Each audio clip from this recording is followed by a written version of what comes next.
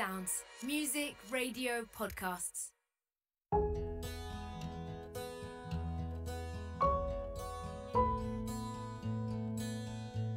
Welcome to episode 1 of Careering, Daisy Buchanan's raucously funny satire on the world of glossy magazines, performed by me, Ellie White, and Ruth Everett. Imogen is stuck in a grim flat share, working a portfolio of jobs to get by, including unpaid intern and sex blogger. She's hustled for years to get into magazines and could perhaps finally be on the brink of her dream job. And just to warn you, expect some sex and strong language along the way. Imogen. Through sharing my most audacious desires, audacious or outrageous? Outrageous desires with my rapidly growing readership, I am confident. Oh, is that too much? How do I convey that I'm dazzlingly and uniquely talented while sounding just the right amount of desperate, available and cheap? The best thing about being exiled to the fashion cupboard is that it guarantees a little privacy for personal admin. For all of my efforts, it's possible that no one in the Flair HR department will even read this letter. No one can be bothered to read beyond Imogen Mounts, 26. There's probably another intern, a Millicent or an Isabel, who's already in situ, lined up for the role with all the right qualifications. Uncles on the board, old school friends on the beauty desk. Maybe I should go for broke and tell the truth? If nothing else, it would make the application stand out. Through setting up a sex blog and describing some of the most intimate and embarrassing details of my life, I've gained writing experience, even though no bloody newspapers or magazines will let my words anywhere near their pages. I'm desperate for a day job, I'm very, very tired, and I'm fed up with supplementing my part-time bar work with odd shifts at the pen factory. Without warning, the acting editor sticks her head around the door. Everything okay in here, Imogen? How are you getting on with the box of doom? Hello, Harry. Sorry. I throw my phone behind me and lunge for the box. I'm supposed to be untangling necklaces and returning them to their rightful press offices, not applying for magazine jobs on Panache time. Still, it's not as if Panache are paying me. Harry smiles. I've got to pop upstairs for a bit. I've been summoned by the boss man. How does she do it? Harry is a human toothpaste advert. A 3-year-old child could identify her as the editor of a fashion magazine. But I have absolutely no idea how old she is. There's a whisper of a wrinkle in the corner of her eyes, and I can't work out whether she has perfect skin or access to the most expensive Botox going. Probably both. I've never seen another person with hair as shiny as hers in my life. And she has eyebrows like Elizabeth Taylor. Yeah, she's warm. She says hello, she asks how I am. She's never once addressed me as oat latte, unlike most of the fashion team. She's decent, and she's always in immaculate black. Although not today. She's in a fitted flowery dress splodged with pink and green. Thanks, Harry. See you tomorrow. Can I say I hope it goes well when I'm not sure I'm allowed to know what it is? Thanks for today. You've been ace, as always. Ace. Harry Kemp, industry legend, thinks I'm always ace. That'll keep me warm at night when my numb, inky fingers are wrapped around a polystyrene cup of Nescafe. That's enough to make me smile when my alarm goes off after 3 hours sleep and I haul myself out of bed to do it all over again. I'm not an idiot. I know I've been sent to the cupboard because something has happened. But today, I think it might be something good. Rosa left Panache a month ago, leaving Harry as acting editor. The new editor's about to be announced, and it's going to be Harry.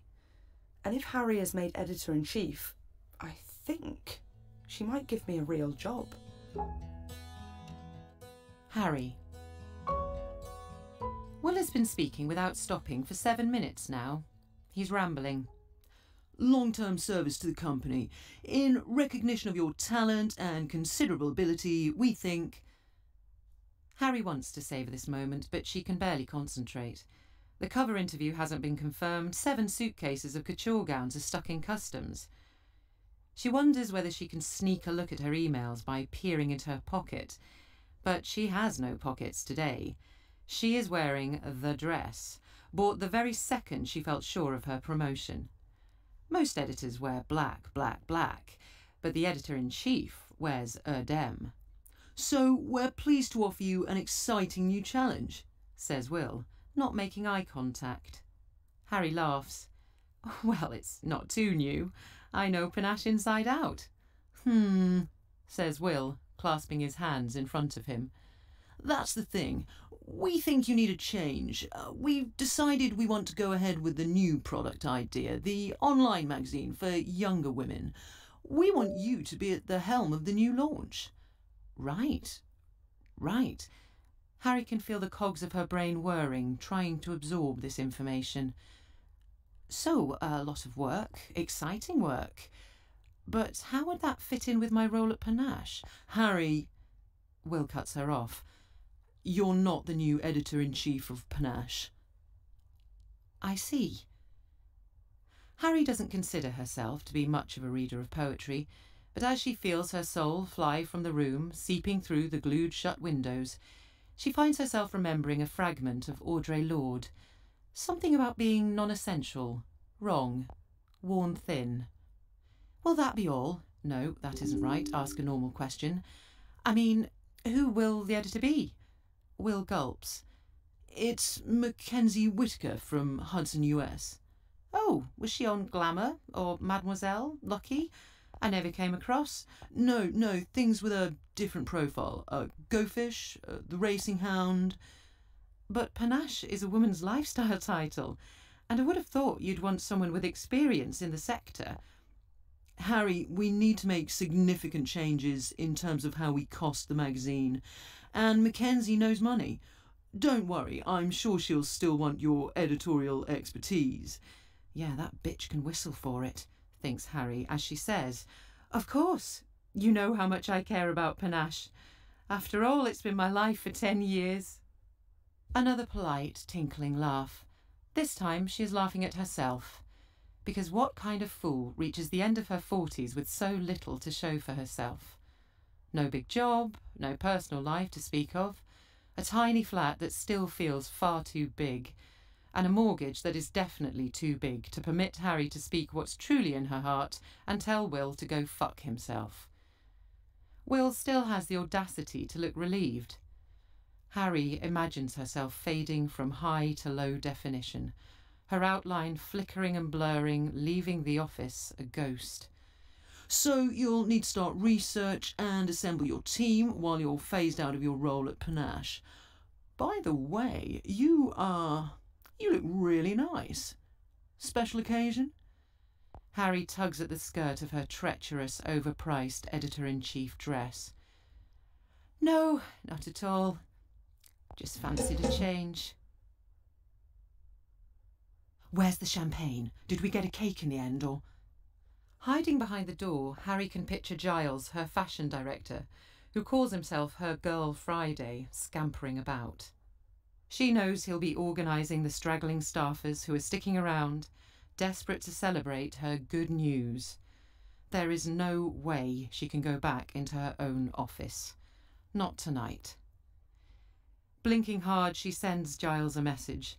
Then she stumbles over the road to the Angel and waits. Harry and Giles have seen out many a crisis upstairs at the Angel. It is their war room. "All right, Kev?" Giles nods at the elderly regular as he dumps 4 bags of crisps on the table. "It's a shame. Acid, they say. The old fella used to be such a raver down the Blitz every Tuesday night in his leather vest." "Careful with your references, Giles," says Harry. "Blitz was before you say you were born. If word gets out that you're a day over 35... I've always been precocious." Harry tears into the cheese and onion. It's so humiliating to be ditched for someone whose biggest career achievement is a stint at the Racing Hound. Giles pats Harry's forearm. "It would be awful if they brought in an Anna, a Kareen. You're not being replaced by an icon. You're the icon, and they want a... What? Anyway, you've not been fired. I've been sidelined. It's just... God! 20-somethings, Giles. What do they like? What do they know? Who do they fancy? I'd be arrested for lusting after the people they're into. I can't do it. Giles raises his eyebrows, fractionally. You need to get laid. You always say that. So do you. Let's see if Kev fancies a threesome. Harry is not really in the mood for Giles's nonsense. He will not let it lie. Seriously, when did you last... I mean, it's been a while, yes? A date?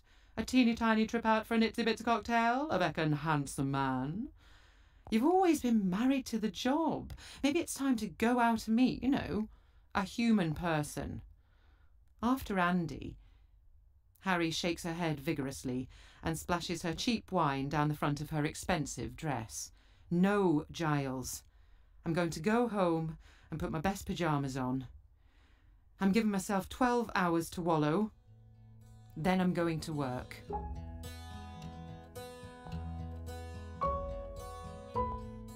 What was the most challenging aspect of the role?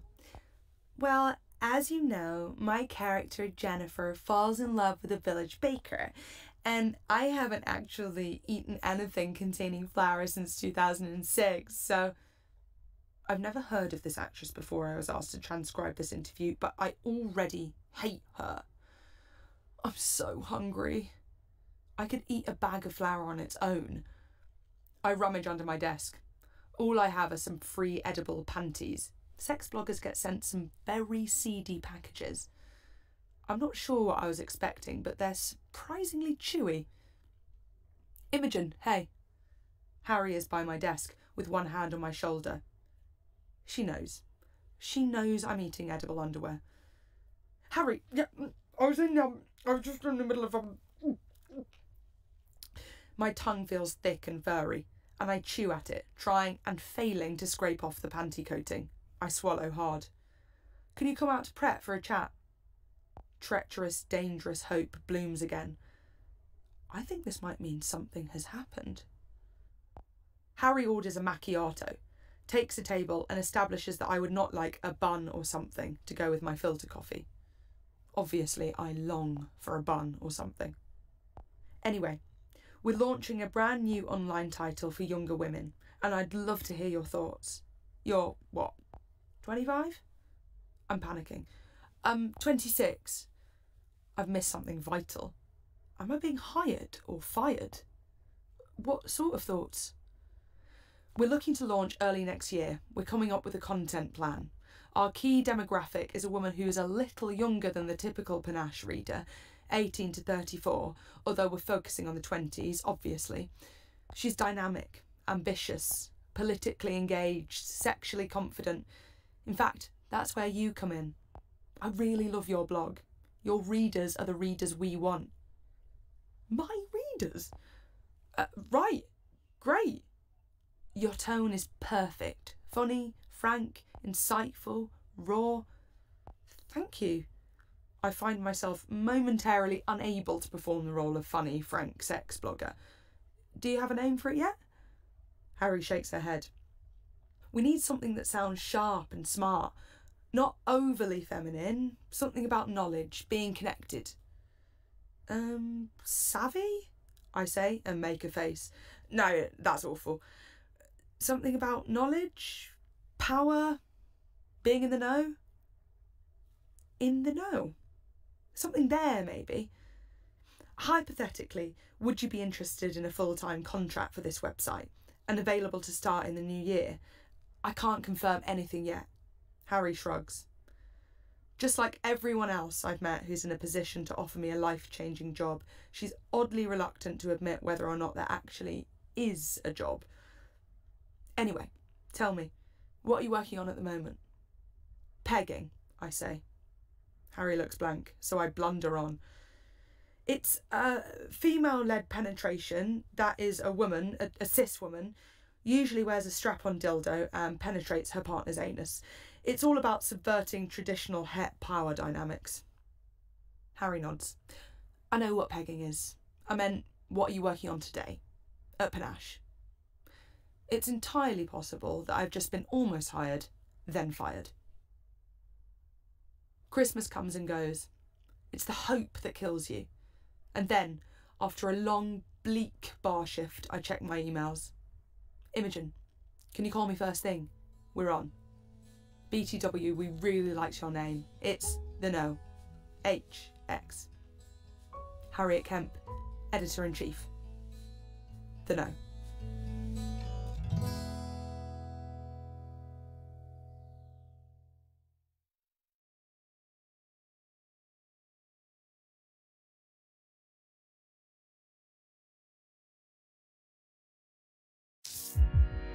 BBC Sounds. Music, radio, podcasts.